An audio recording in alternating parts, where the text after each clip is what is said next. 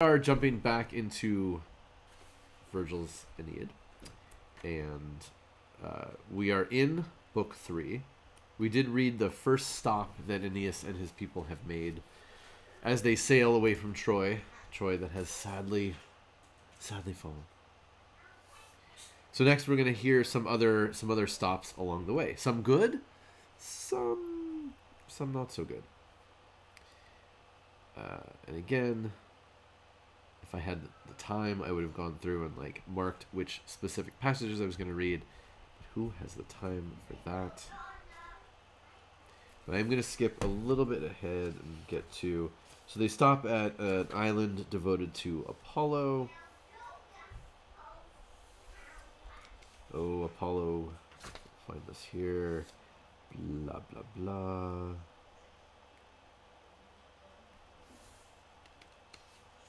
They set off again. They're blown off course. We were blown off course and veered in darkness over the waves. My pilot, Palinurus himself, could barely tell day from night, he said, and sighting nothing but sea about us, could not keep direction. 3 days on the deep sea, muffled in fog, 3 starless nights we wandered blind. At dawn on the 4th day we raised land far away in clearing weather, hilltops, and then smoke, a spiral in calm air. Our sails came down, we took to the oars. No dallying. The seamen heaved up whirls of foam on the dark blue sea, pulling across it. One interesting note, here we have the dark blue sea, and famously Homer talks about the wine dark sea. So like a dark, so dark it's purple.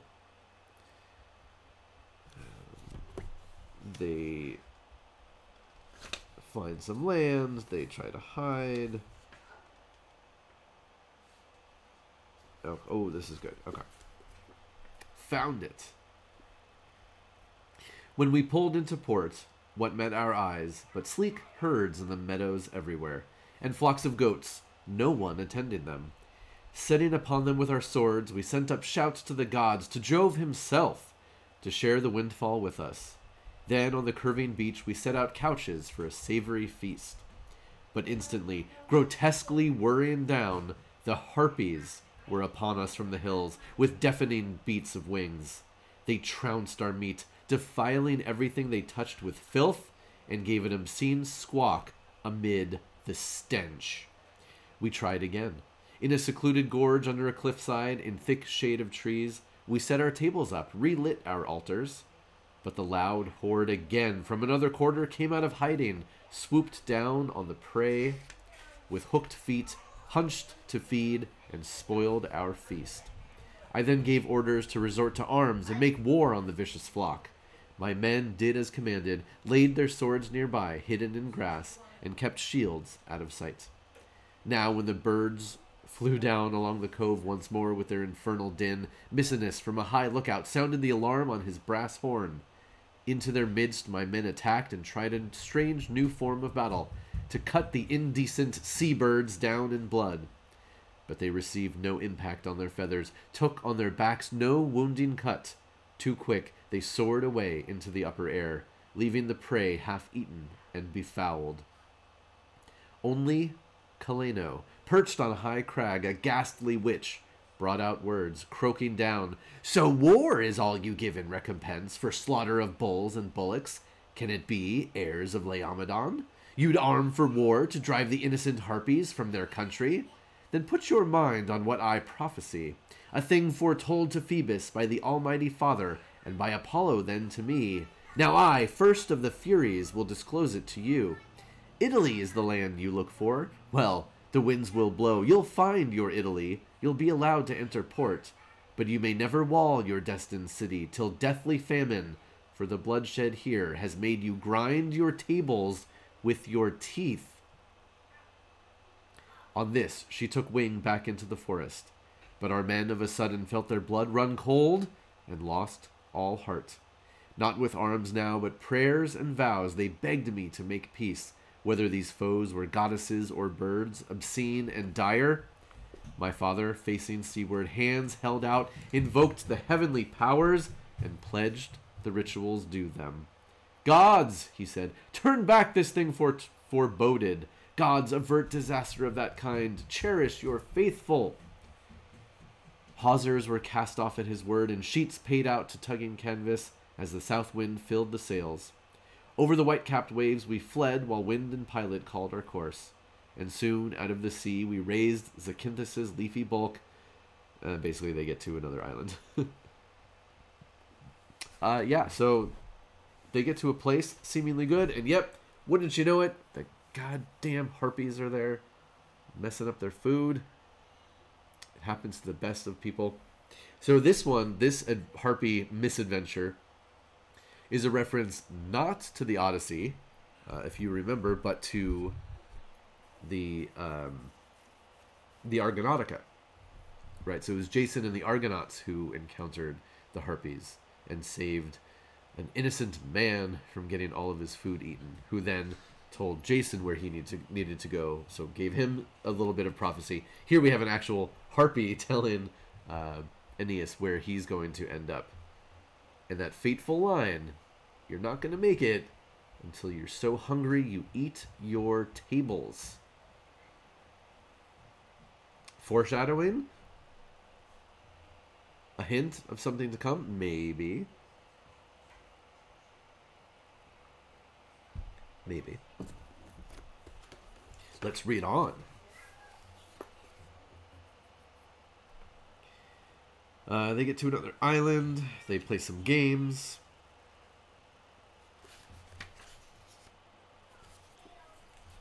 They have a race.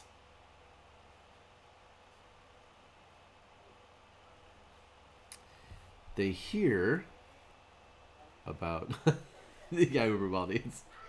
We have red drink today. We go back and forth. So they find. We passed along the coastline of Epirus to Port Chaonia, where we put in below Buthrotum on the height. And here an unbelievable story reached our ears, that Helenus, the son of Priam, now ruled over cities of the Greeks, as heir to Pyrrhus's wife and power. Andromache had found again a husband of her nation. It made me stare, and in my heart I burned with measureless desire to speak to him, to learn of that strange turn of life. So upward inland I went, leaving the port in ships, and as it happened, at that hour she, Andromache, in a grove outside the city, beside a brook, thin replica of Simois, was making from a ceremonial meal her offerings and libations to the dust, calling the great shade at a tomb called Hector's, made by her, an empty mound of turf, where she had blessed twin altars for her tears. But when she saw me coming, saw the men around me in Trojan arms, her mind misgave, and gazing at this ghostliness and terror, she stood there pale and rigid, till the warmth ebbed from her and she swooned. And it was long before she spoke, or barely spoke. Your face, can it be real? Are you real, messenger, coming before me, goddess born, alive? Or if sweet daylight left your eyes forever, where is my Hector? Then she wept and filled the grove with wailing. I had difficulty forcing a few words out amid her passion, so overcome I felt, but murmured to her, alive, oh yes, though every mortal danger this world holds, I carry on my life. Be sure that what you see is real. Ah, tell me, since you were so bereft of such a husband, what change has come to your relief? What fortune worthy of the wife of Hector, Andromache, than Pyrrhus's wife and slave? So on this random island they come across, there are Trojan people, and they find Andromache, Hector's wife, is here. Poor Andromache. She bent her head with eyes downcast and whispered, happiest of all was Priam's daughter, the virgin picked to die at the great tomb, below Troy wall of our dead enemy. She never had to bear the slave's allotment, never laid hands on a lord and master's bed, but when our native city burned, we others were shipped out through far seas. I bore the pride and insolence of Achilles' warrior son, being brought to bed in slavery of his child. He turned then to a bride in Lacedaemon, that's Sparta, Leto's daughter, Hermione. He made me over to Helenus, to another slave, but now Pyrrhus is dead. Orestes, hot with lust for her whom he thought stolen from him, and maddened by the Furies for spilt blood, caught Pyrrhus unprepared and cut him down before his father's altar. So that's a brief segment. So if you were watching on Saturday, we heard about Agamemnon coming home from the Trojan War, encountering his awful, unfaithful wife, Clytemnestra, who in part lets him know that their son, Orestes, has been sent off to live with friends, essentially. Now again, there are further stories of all of these children of these characters. So here we find out that Achilles' son, who we know from later stories had to come to Troy in order for the Greeks to win at the end of the war, that he ends up taking Andromache, Hector's wife, home as his slave, his bound slave woman. They go home to Sparta, and there Pyrrhus, Neoptolemus, there are different names for him, finds a daughter of Sparta, Hermione. Falls in love with her, sort of passes Andromache off to somebody else. But then Orestes, son of Agamemnon, comes and kills the son of Achilles. So again, we have all of these crazy, crazy, convoluted stories of all these bloodlines doing bad things. And we'll talk about that more going forward, but it is interesting. And as we saw on Saturday, Cassandra, and we hear a little bit, but we'll see this character again, Hermione. These are names of characters who, in the original stories, were pitiable, awful, terrible things happened to them. You would never want to name somebody after these characters. But more recently, we've gotten some new versions, some new characters with these names that have been a little bit more inspiring, depending on how you view the source material now.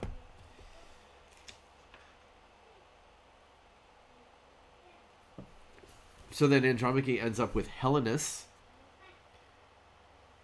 and then they came to this island, and basically on this island they've built a miniature Troy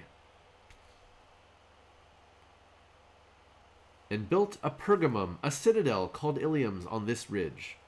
As to yourself, what winds of destiny gave you this voyage? Which of the gods impelled you, all unknowing, here to our coast? What of your child Ascanius, alive still, nourished still by the world's air?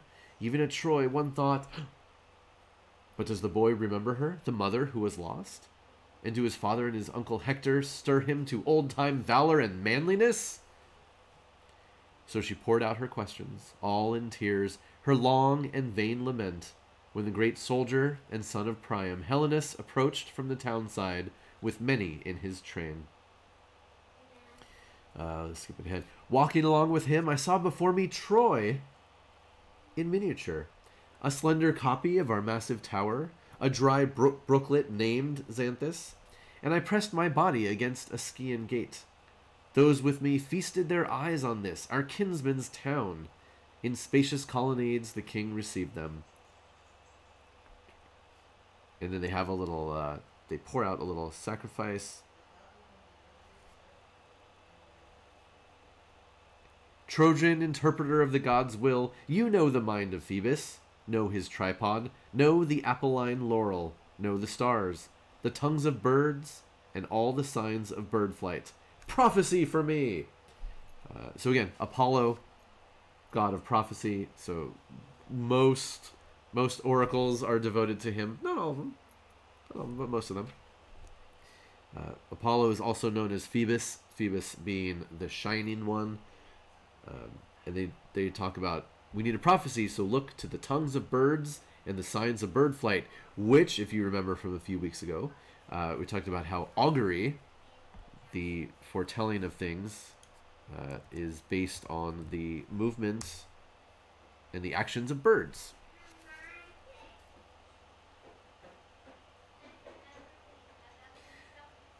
All the divine speech from the shrines agreed I must find Italy, must pioneer in those far lands. The harpy called Caleno riddled the only strange and evil sign of pallid famine and the wrath of heaven. What dangers must I steer away from first? How set my course to conquer that distress?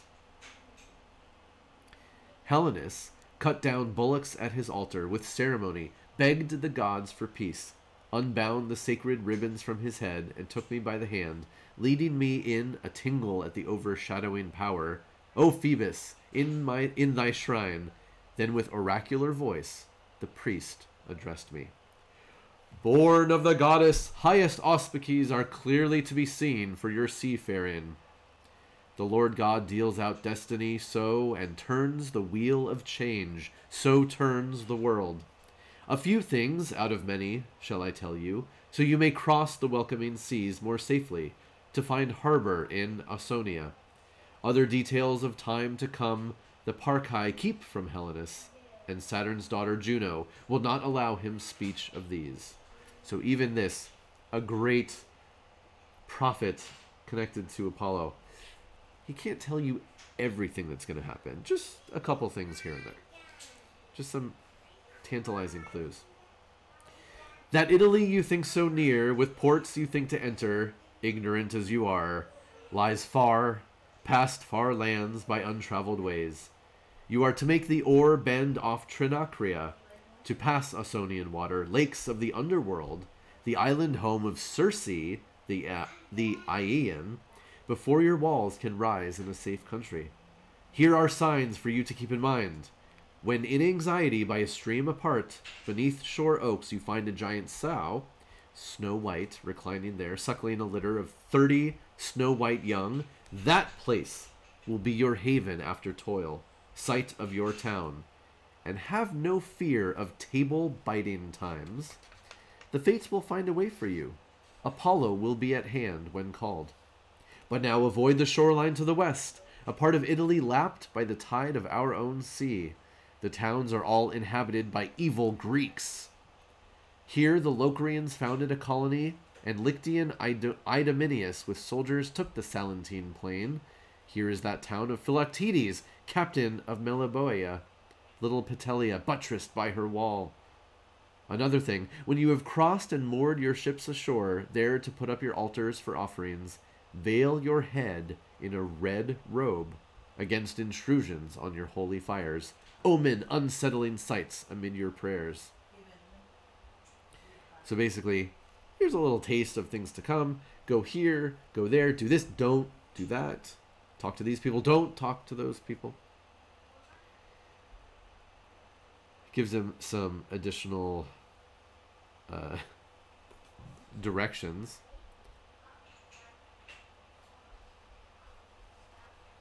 Let's see. At a specific place, steer for the coast to port, the seas to port, a long sail round away from shores to starboard. These land masses in the past, they say, the one unbroken mainland long ago, in cataclysm leapt apart, a change that the long ages of the past could bring. The sea rushed in, blah, blah, blah, blah. Now Scylla haunts the starboard side, Charybdis, never appeased, the side to port, and deep in her whirlwind gulps down the great sea waves 3 times a day and spews them up again, sending the whiplash of her spray to heaven.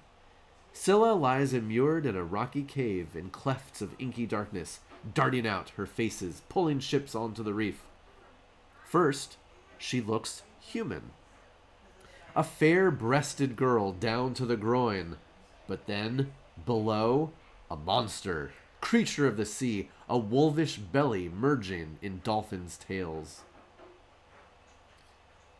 Now, we talked about this a little bit way back when we were looking at the Odyssey, but we've got Scylla and Charybdis. They're twin, well, they're monstrous entities that are residing in the same place. There's a narrow bit of water that goes between them. And Charybdis is essentially, she's a whirlpool that sucks things down and spits up water again. And Scylla is this crazy, horrific monster. She's again she was a young lady doomed by the gods because she betrayed her parents and all this other stuff. But from the waist up, she looks like a normal girl. From the waist down, she is a bundle of wolves, essentially. She has a bunch of wolves growing out of her lower half that are snapping jaws and the whole thing. So, a very, very interesting creature she is. Miss Priscilla, welcome.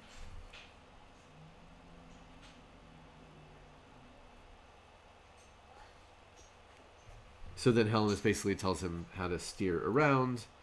Good luck. And ashore there, when you reach the town of Cumae, Avernus's murmuring forests, haunted lakes, you'll see a spellbound prophetess who sings in her deep cave of destinies, confiding symbols and words to leaves. Whatever verse she writes, the Virgin puts each leaf in order back in the cave. Unshuffled they remain. But when a faint breeze through a door ajar comes in to stir and scatter the light leaves, she never cares to catch them as they flutter on, or to restore them, or to join the voices. Visitors unenlightened turn away and hate the Sibyl's shrine. Well, I mean, the Aeneid definitely references past epics, right? I mean, everything. Iliad, Odyssey. We just had some Argonautica. But there's a lot of it. So it mentions Cumae and the Sibyl, the priestess who's there. So this is another... Ooh, Space Greeks. Cool. So Cumae is in Italy, and it's again another one of these places where there was a prophet in ancient times, a young lady called the Sibyl, and she was in a cave, and she would make these pronouncements. They would write them on, like he was just talking about here, write them on leaves, and then they'd have to figure out what they all meant and put them together. And this was another place I was very lucky to visit. There's not much there now. There's sort of like, all right, there's a cave over there, and that's where we're assuming things happen. Yeah, Hudson Eyes are exactly like Delphi. It was a particularly fun day though, because that time I was in Italy with my dad and my brother, and this was many years ago, and I had looked in a book and figured out all these places I want to go, all these places I wanted to visit that were, you know, ancient ruins and things like that. And so I figured out, okay, here's where we're staying in, did we go there from Rome?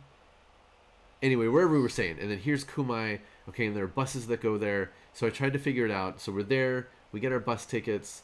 It's essentially, it's like, it's a circular bus route that goes through these little tiny towns in the middle of nowhere, and then it ends up at Cumae, and then there's like a beach, and then you got to get on the bus going back around the circle to come back. We don't know any Italian, my father, my brother, and I. We get our bus passes, we take the bus, we get to Cumae, we look around, it's cool, it's ancient. My family doesn't care, but I'm all about it. I love it. We get on the bus, it keeps going, and it stops in this really cute little town. The bus stops, a couple people get off, and the bus driver gets off. And we're the only people on the bus, and we're looking around, and we're like, okay. So we get off the bus, and the bus driver has turned off the bus and gotten off. So clearly he's not going anywhere. So we're in this teeny tiny town, and nobody speaks English. We go inside, we're trying to talk to the person at the little station. No English. Crap. So we go outside, and there's this little old man standing outside. And he sees us, and he sees that we're looking around, we're looking at maps, we're trying to figure stuff out. And he comes over, and he starts talking to us in broken but pretty good English. We explain what happens. He says, "Oh, essentially the bus goes one way, it stops, and then an hour later it goes back the other way." I'm like, "Oh, okay, cool, thanks." And then so my dad's talking to him, and he says, my dad says, "Oh, you speak really good English." He says, "Oh, thank you. Do you want to know how I learned?" And sure. It turns out during World War II, he was a soldier, and he learned English in the brothels. It was this whole, and then he just started going off on this whole crazy story of his past adventures and learning other languages from prostitutes in various countries. It was pretty amazing. And then from then on, it turned out we had an amazing day, because this little town, the part that we could see from when we got off the bus, like there was just nothing to it. It was just a couple little streets, but a few streets over, it went down to the beach, and there were all these resorts, and there were people hanging out, and we had like this amazing seafood lunch before we got on the right bus and headed back. So again, it was a bit of a scary moment, but we met a very nice Italian man who learned English in brothels, and then had a great lunch and made our way back. So, a slight diversion from the text. Hudson Azure, they did do those Shakespeare versions of the Star Wars movies, the adaptations. I haven't read them, but you can if you want. Yeah, so anyway, they say go to the Sibyl in Kumai, talk to her. She'll tell you even more about where to go. Mexican Robbie, your uncle learned English from horror movies. That's awesome. There's some people with really cool stories like that. About like just, yeah, random ways they learned languages and things from watching something or interacting with something. She gives, yeah. So basically, they tell Helenus, the prophet who's speaking now, about future prophets that Aeneas has to go to. They finish up, and they leave. So they set sail, and they head on to the next stop. Oh, Mexican Robin, not if it was a recent message, but I will go on and look today. And I'm bad with Discord messages. I don't get notifications, so I sometimes forget about them. But I will check today. I promise. So they head on. They're sailing.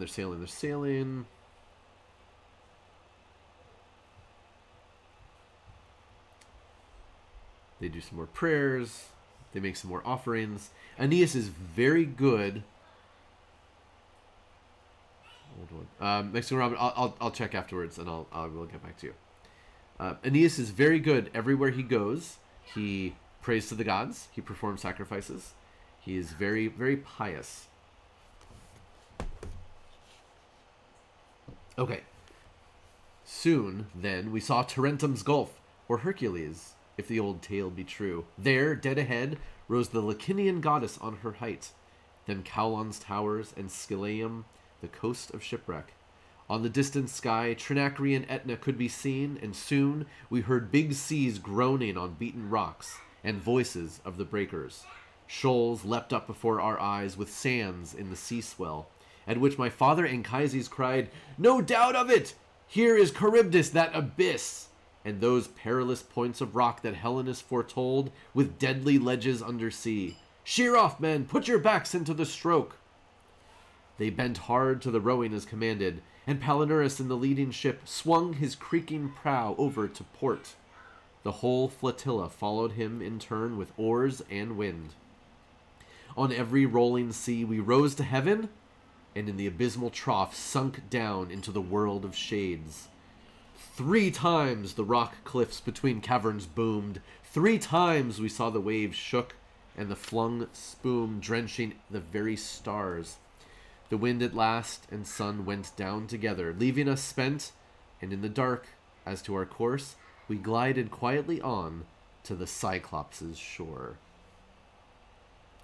So this crazy storm, they're being flung up toward heaven with every swell, and swept down almost to the bottom of the sea in every trough, but they make it through. Here was a mighty harbor, in itself landlocked and calm, out of the wind's way, but Etna just beyond rumbled and flashed, formidable in eruption. Up the sky she sent a somber cloud of billowing smoke, a pitch-black turbine full of glowing ash, and balls of fire to lick the stars. Below she vomited rocks and brought up lava streams, entrails of Etna, boiling in the deep. The tale goes that the body of Enceladus, half consumed by thunderbolt, lies prone under that weight, prodigious Etna piled above him, jetting flame from broken furnaces, and when the worn-out giant turns, all Sicily rumbles and quakes and weaves a pall of smoke against the sky. So again, we've talked a lot of times about how ancient mythology, ancient religions, a big part of it was explaining what the hell things are in the natural world, where things came from, why are things happening, why is there a mountain and fire is coming out of it and it shakes the ground, what the hell is this all about? Oh, well, that's because there was a giant who pissed off the gods, he was punished, he's underneath, he's thrashing. That's what a volcano is.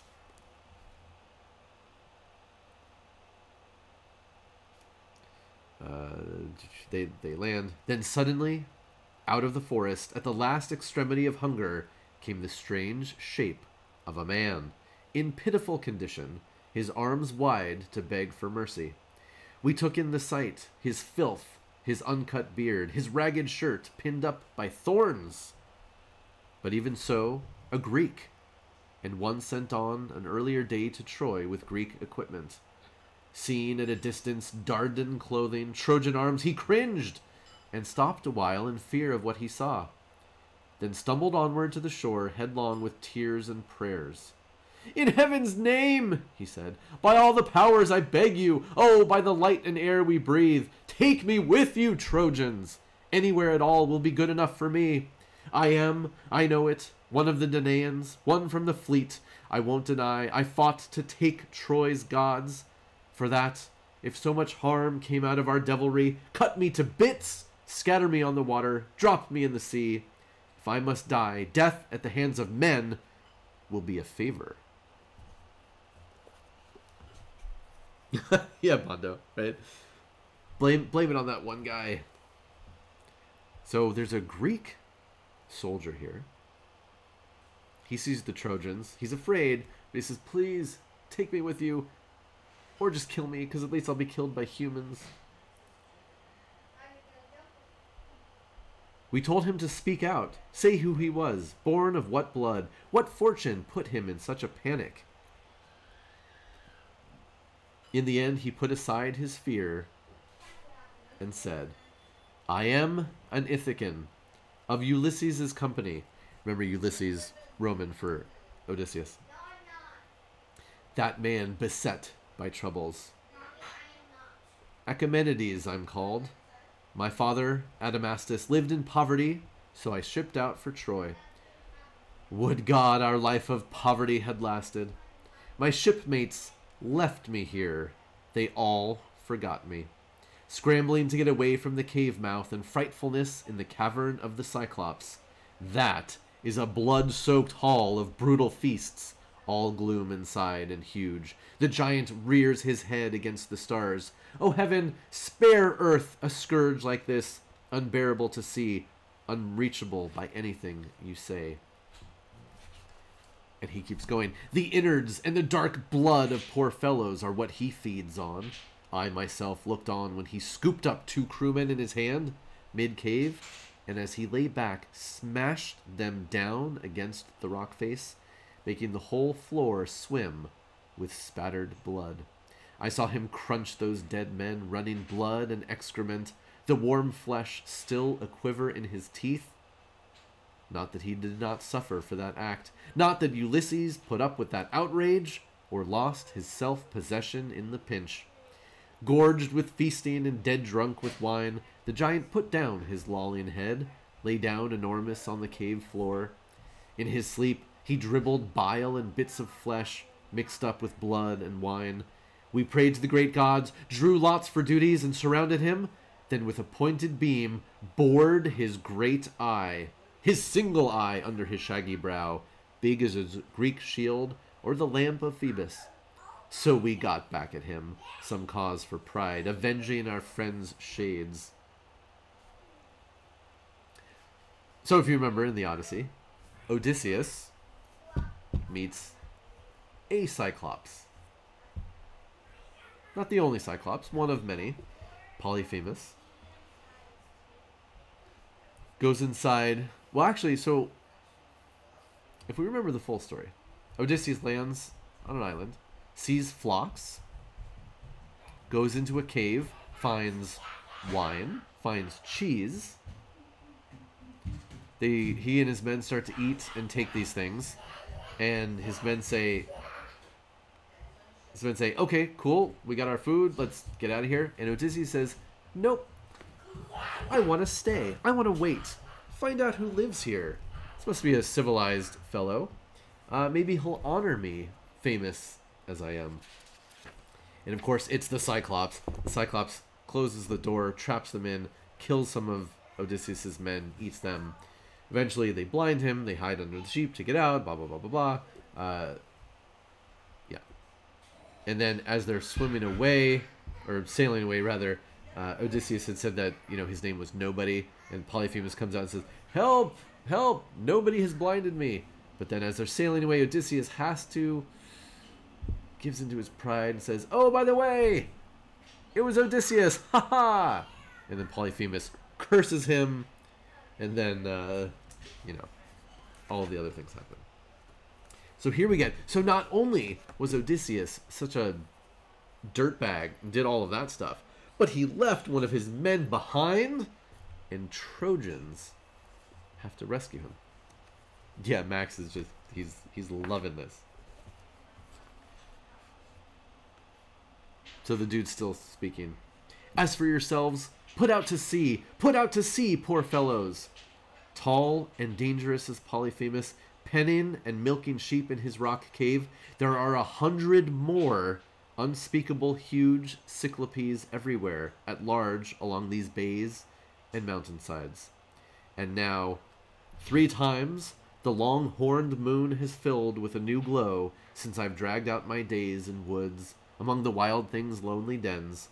And from a peak spied on the Cyclops there, my heart a-tremble at their great footfalls, their shouts. I've eaten berries, blah, blah, blah. I've been watching for ships, whatever ships they might be. Better you take this life by any form of death you choose. He had no sooner spoken than we all saw high on the mountainside the shepherd Polyphemus's giant mass in motion with his flocks, advancing shoreward.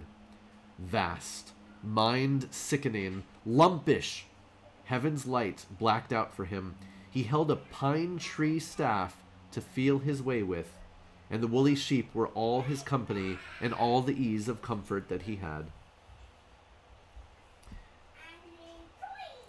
On reaching the seashore and the deep water, he washed the fluid from his gouged eye pit and gnashed his teeth and groaned, then waded out to the middle depth where still the swell came short of dampening his haunches.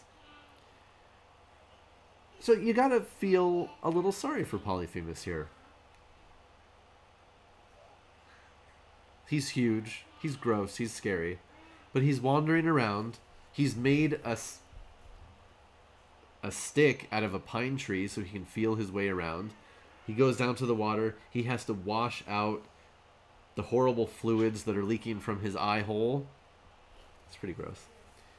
He's not doing so well. Aeneas and his people get together and they try to leave as quickly as possible. He heard the splash and turned back toward it, but he never got the range of us to reach it, could not breast the full Ionian Sea waiting behind. At this he sent up an unearthly roar, at which the waves on the deep sea were shaken. Italy was affrighted far, far inland, and Aetna's caverns rumbled. Out of the forest, out of the mountains poured the Cyclops tribe to crowd the bay and shoreline. We could see them standing there, each with his awful eye in impotent rage, the brotherhood of Aetna, towering heavenward, terrifying piers, erect with heads as high as oaks in air or evergreen cypresses, great trees of Jove or those in sacred parklands of Diana. So they flee. Unlike Odysseus, Aeneas hears about these Cyclopes, the Cyclops, and he just says, okay, we're getting the fuck out of here. Gets on the ship, and they go. They don't say anything. He doesn't do any boasting. He doesn't stay to find out anything more. Nope, we're getting out of here. Getting while the getting's good. The gnashing of teeth. That's a good question. Yeah, that's something we definitely hear in a lot of ancient works and cultures.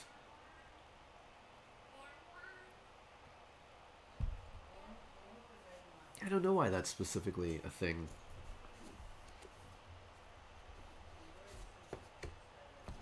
Maybe just the ancient equivalent of like gritting your teeth. Just a common, like clenching your jaw, gritting your teeth. Yeah, I don't know specifically. Good question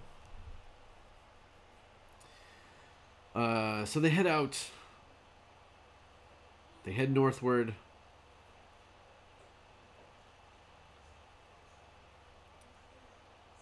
The guy they picked up helps them point out some things along the way, so that's always nice. There's an island lying this side of a Sicilian bay, facing Plemmyrium Point, where the waves beat. Early people called this island Ortygia. The tale runs that the Aeolian stream Alpheus took hidden channels there under the sea, and through your fountain, Arethusa, now infuses the salt waves. There, as directed, we worshipped the pure powers of the place, then sailed on past Haloris's rich plowlands and ponds. They go through a bunch of little places. A bunch of cool names.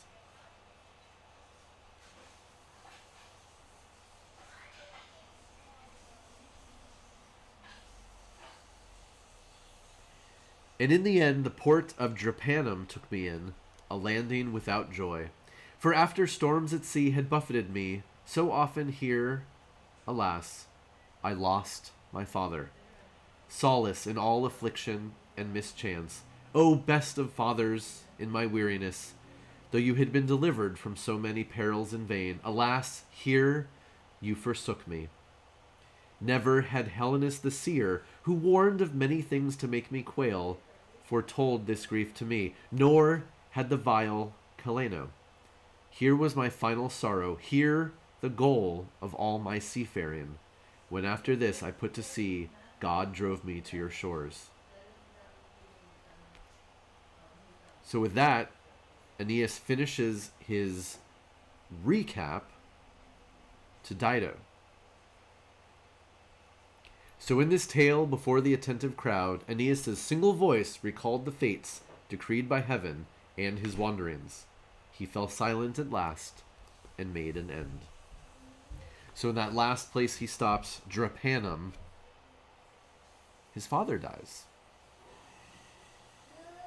Again, we talk about prophecy. It's rare, exceedingly rare in the ancient world that, number one, you get true and accurate prophecy. And even if you do, it's even more rare that it's actually going to give you the whole story. So Aeneas here says,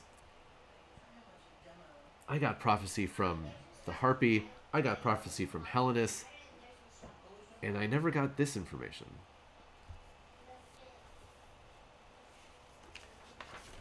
But now we're back in Carthage to Book 4, The Passion of the Queen. Everybody ready for a little passion? Now, and remember, Dido, she's cool. She's got people coming to her kingdom. She's open to listening to them, hearing what they're all about. But even so, Venus has sent her young son to ensnare her with love for Aeneas and for his son. The queen, for her part, all that evening ached with longing that her heart's blood fed, a wound of inward fire eating her away. The manhood of the man, the pride of birth, came home to her time and again. His looks, his words remained with her to haunt her mind, and desire for him gave her no rest. When dawn swept away with Phoebus's torch and burned away night gloom and damp, this queen, far gone and ill, confided to the sister of her heart, "My sister Anna, quandaries and dreams have come to frighten me. Such dreams! Think what a stranger yesterday found lodging in our house. How princely, how courageous, what a soldier! I can believe him in the line of gods, and this is no delusion. Telltale fear betrays inferior souls. What scenes of war fought to the bitter end he pictured for us? What buffetings awaited him at sea? Had I not set my face against remarriage after my first love died and failed me, left me barren and bereaved, and sick to death at the mere thought of torch and bridal bed, I could perhaps give way in this one case to frailty. I shall say it. Since that time Sychaeus, my poor husband, met his fate, and blood my brother shed stained our hearth gods, this man alone has wrought upon me so and moved my soul to yield. I recognize the signs of the old flame, of old desire. But, O chaste life, before I break your laws, I pray that earth may open, gape for me down to its depth, or the omnipotent with one stroke blast me to the shades, pale shades of Erebus in the deep world of night. That man who took me to himself in youth has taken all my love. May that man keep it, hold it forever with him in the tomb." Poor Dido. Poor Dido. Even now, as impressed as she is by Aeneas, as afflicted as she is by this curse of love, she still remembers her vows and the things that she's learned and the things that she said, that after her husband was murdered by her brother, she would never love again. All of her love went down with him into the underworld. So there is a push and pull going on here, even still. At this, she wept and wet her breast with tears. But Anna, her sister, answered, "Dearer to your sister than daylight is, will you wear out your life, young as you are, in solitary mourning, never to know sweet children, or the crown of joy that Venus brings? Do you believe this matters to the dust, to ghosts in tombs? Granted, no suitors up to now have moved you, neither in Libya nor before in Tyre. Charybdis you rejected, and the others, chieftains bred by the land of Africa, their triumphs have enriched. Will you contend even against a welcome love? Have you considered in whose lands you settled here? On one frontier, the Gaetulians, their cities, people invincible in war, with wild Numidian horsemen, and the offshore banks, the Syrtes on the other, desert sands, bone dry, where fierce Barcaean nomads range. Or need I speak of future wars brought on from Tyre, and the menace of your brother? Surely, by dispensation of the gods, and backed by Juno's will, the ships from Ilium held their course, this way on the wind. Sister, what a great city you'll see rising here, and what a kingdom from this royal match. With Trojan soldiers as companions in arms, by what exploits will Punic glory grow? Only ask the indulgences of the gods, win them with offerings, give your guests ease, and contritive reasons for delay, while winter gales rage, Drenched Orion storms at sea, and their ships, damaged still, face iron skies. So the sister, Anna, says, well, wait a minute. What would be so bad about this? Now, Anna has not been directly influenced by the gods. She's innocent in this.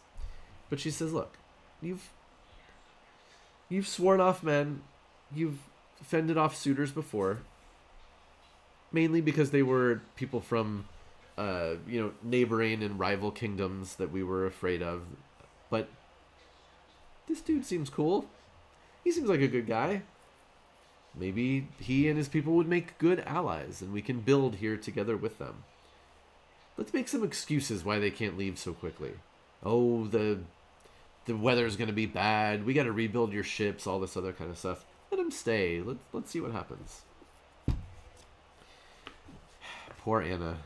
Poor Dido. It's not going to end well. This counsel fanned the flame already kindled, giving her hesitant sister hope, and set her free of scruple.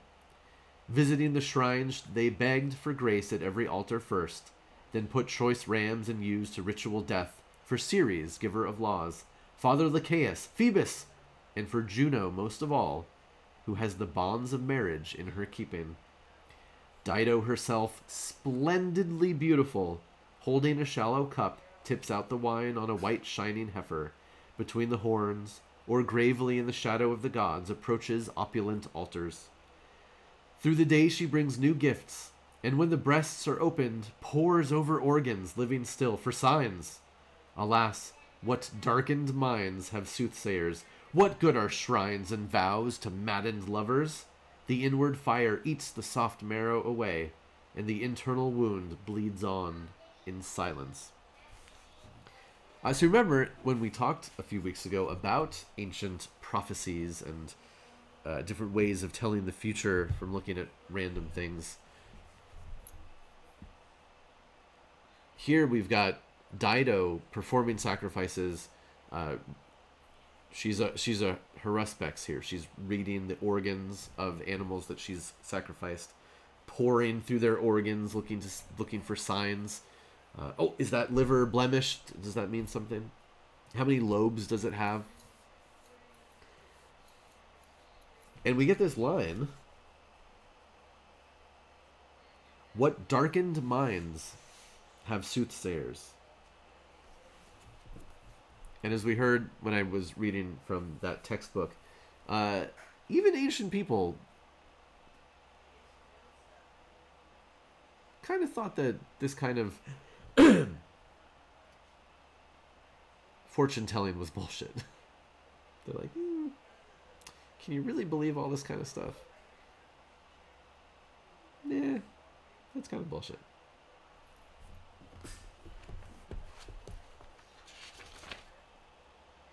Okay, I'll finish this next page. Unlucky Dido, burning in her madness, roamed through the city like a doe hit by an arrow shot from far away, by a shepherd hunting in the Cretan woods, hit by surprise. Nor could the hunter see his flying steel had fixed itself in her. But though she runs for her life through copse and glade, the fatal shaft clings to her side. Now Dido took Aeneas with her among her buildings, showed her Sidonian wealth, her walls prepared, and tried to speak, but in mid-speech grew still.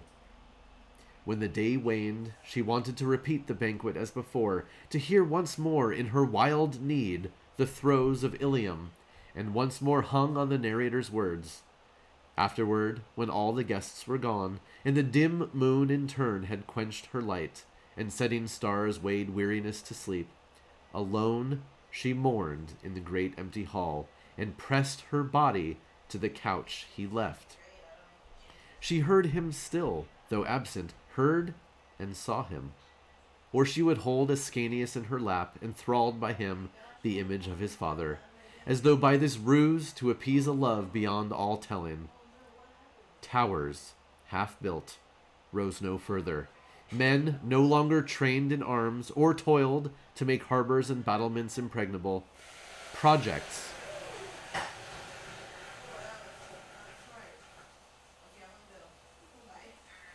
were broken off, laid over, and the menacing huge walls with cranes unmoving stood against the sky. Now that last bit there is important. How do we first... When Aeneas first arrived and seized Carthage, how is it described? Do you remember? The Carthaginians, they're like bees. They're so hardworking. They're focused on their tasks. Everybody's working, building, guarding, training, practicing. And again, to a Roman, that's like porn. Very exciting. But now what's happened?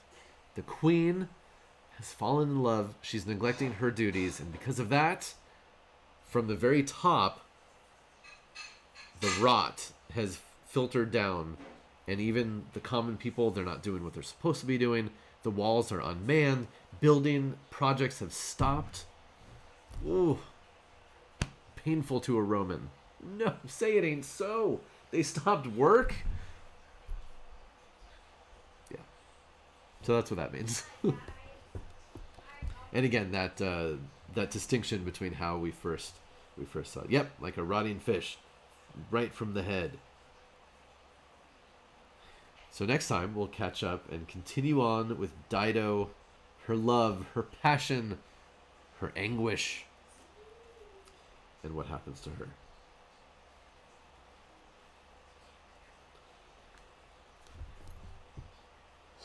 Excuse me.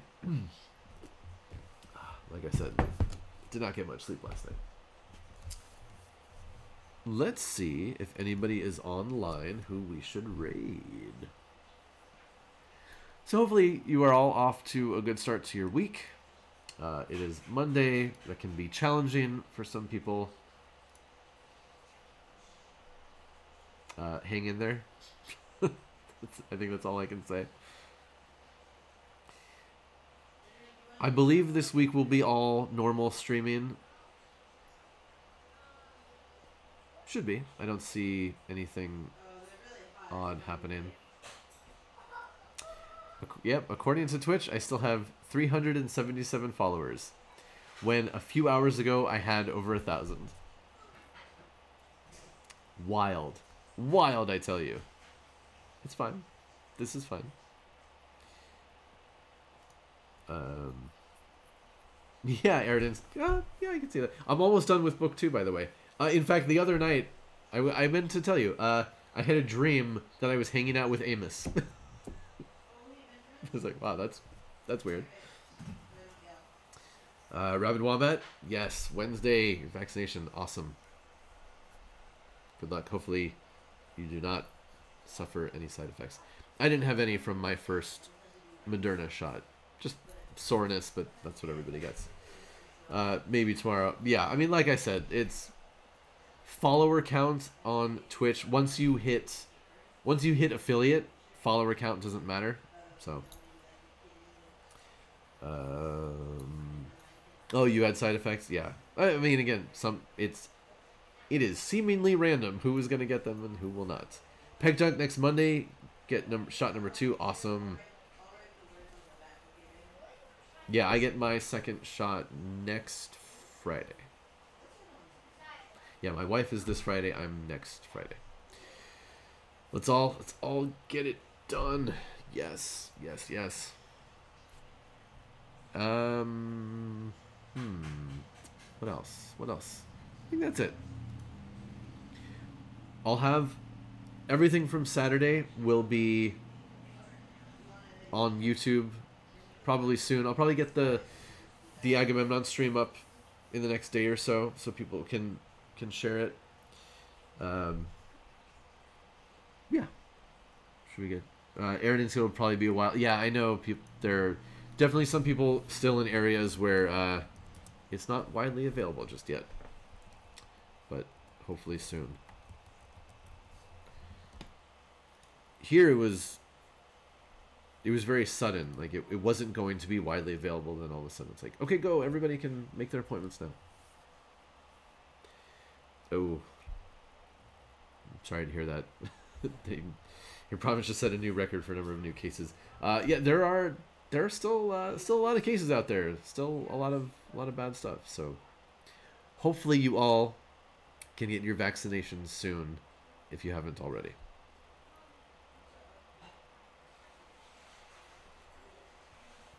All right, everyone.